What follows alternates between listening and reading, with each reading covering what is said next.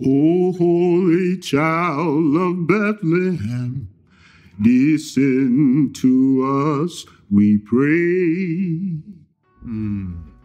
Pastor Aaron, that is one of my favorite Christmas hymns. O holy child of Bethlehem, descend to us, we pray. I wonder how Christmas can move out of history and into our lives.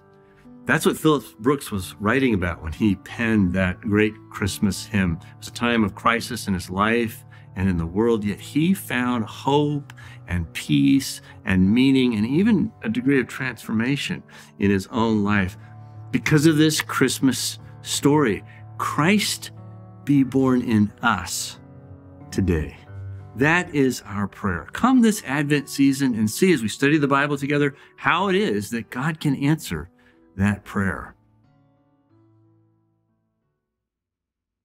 Cast out our sins and enter in. Be born in us today.